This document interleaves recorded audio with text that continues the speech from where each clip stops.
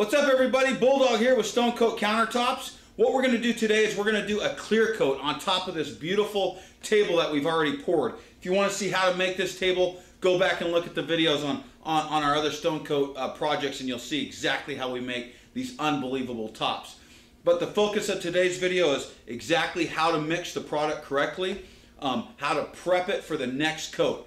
I put a flood coat, a second flood coat, on top of my decorative coat for a couple simple reasons. Number one, I want a little bit more protection, and I want a little bit more thickness on my top, and that's what a second coat does. It also, when you put in the paints and the pigments and the color effects, you're going to have a little bit of imperfections because of all that artistic stuff that we did, and you'll feel little highs and lows here and there depending on how late you did those decorative elements in the top. If it started gelling at all, it may not self-level perfectly.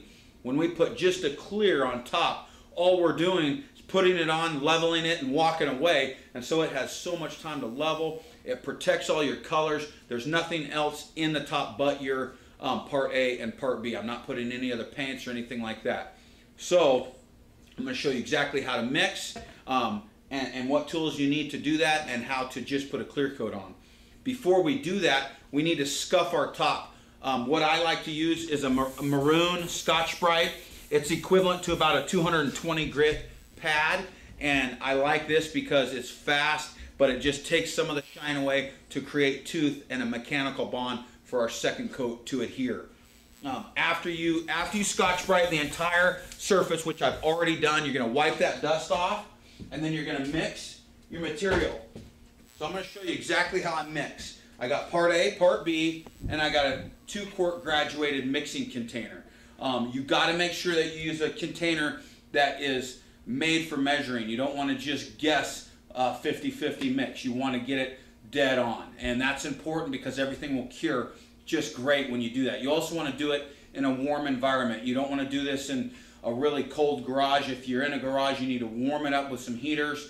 Get it nice and warm in there. I like to work between 65 and 75 degrees is really good for me. Now that we got our container, we start with part B, the hardener. It's a less viscosity material. It's more runny than our part A. So I put it in first, and then we put part A on top of it. So we're going to do part B, the hardener, and I'm going to do, yesterday I found out that this whole top only required 2 quarts. So I'm going to do 1 quart of part B, 1 quart of part A.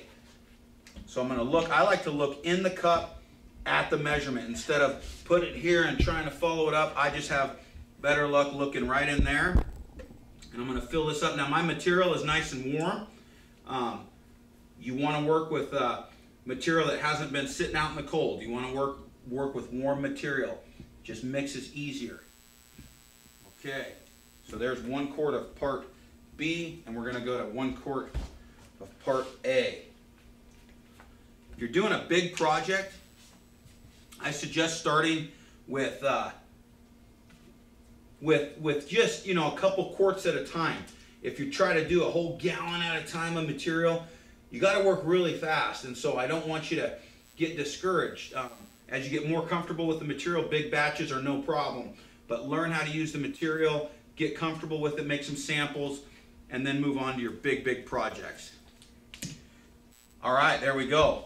So I'm measured really accurately, and now instead of using a stir stick and sitting here for 10 minutes at a time and getting carpal tunnel, we like to go on to our Jiffy type mixer. But the important thing when you use a Jiffy type mixer is you need to slow down the drill and rub the sides and the bottom of the container. I've used this over and over, so it's got lots of funky drips on it, and I think that helps mix it better. So I use it over and over and over, and that's just fine. But then I'll show you what you got to do when you pour the material out. So let's go ahead and mix this. I'm pulling the trigger full speed, and that's no problem. Right at first it turns a little bit milky, and then it will clear right up as the 2 parts start to mix. So I'm going to get that really going. Now what I'm going to do is I'm going to slow it down and start to rub the sides and the bottom of my container. You want to make sure you use a new container when you're doing this, so that you don't get chunks of something that's left over in the old bucket and have it mix in with your product. You get real accurate measurements when you're using a new container. I get these containers at my local hardware store, or even Walmart. I think Walmart carries them cheaper than anywhere else. So find your mixing buckets. I don't need to sell them to you, but I will put a package together for somebody who doesn't want to go to the stores and ship it all to you.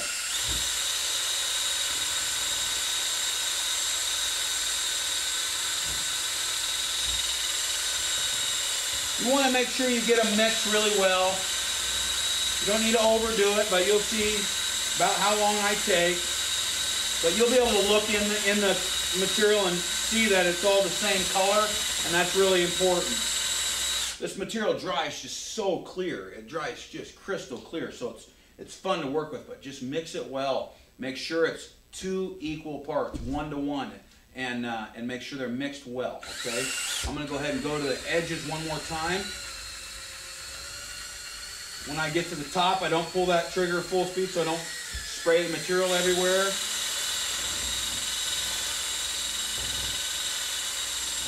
Okay, now I'm going to bring that drill up a little bit. Just go nice and slow just to get the excess material off my mixing paddle.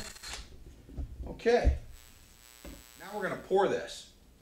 So these are the brushes that I like to use. It's a Worcester Shortcut. I get this at Home Depot. It's a nylon bristle brush. When you open it, you want to make sure that you pull any excess or any loose bristles off, which these don't shed too bad, but they will. And so just make sure you pull on it, get it clean, and then these are throwaway. You know, you're only going to use it once, and then you're going to throw it away. So that's the little brush. I like the little rubber handle on it. It's easy to do the effects that I like to do. Square notch trowel, 1/8 by 1/8 square notch. That's the kind of trowel that I like to use to spread the material.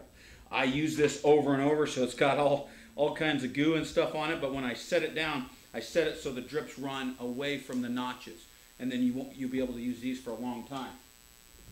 You don't want to leave the material sitting in your bucket for a long time. It starts to generate heat, and it'll cure much quicker than if you get it out on your top.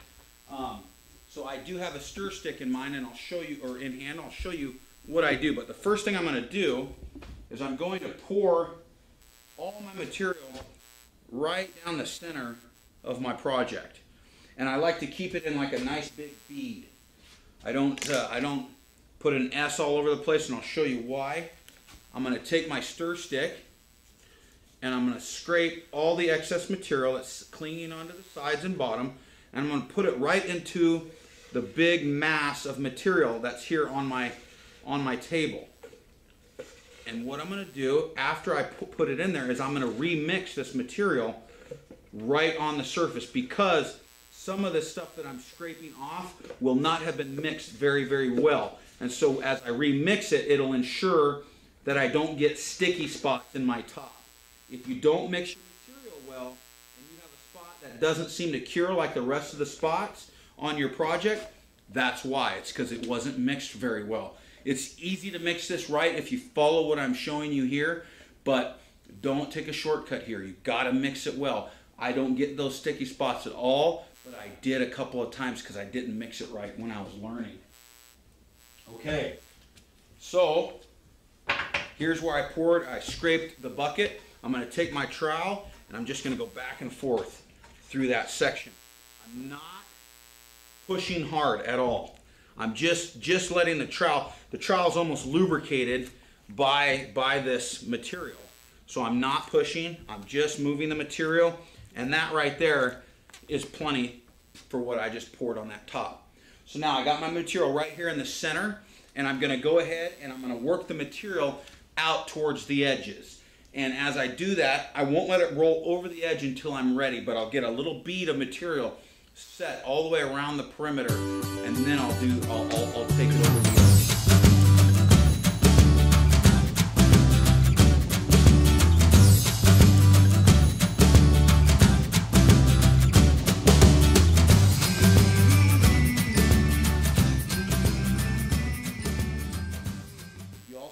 drips that are starting to happen over the edges, and you want to make sure to brush those drips out and help that material coat your edge.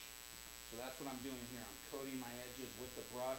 I'm also touching that corner and the lip of where the edge and the top meet to make sure that all that is coated.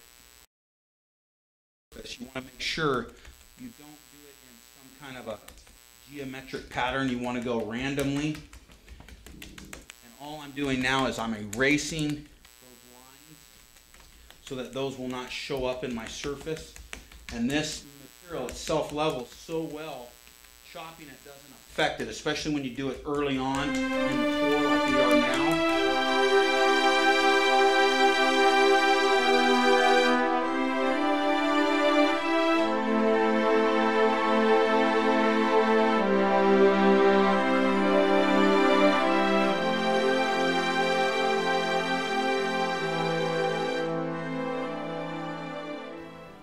Okay guys, hope you enjoyed the video. As you can see, after you do that second coat, this material just wants to level really, really flat. It's just brand new put on, and as it starts to cure, it will continue to level and level until it's just like a sheet of glass on there. So take your time, mix your material well, use the products here that I showed you, and enjoy the results. It just turns out nice. Visit our website at stonecoatcountertops.com to see more videos and also to order the material. You'll find that this material for doing your own projects is extremely economical, and you could get really high dollar looks on a budget price. Enjoy, and you guys have a great day.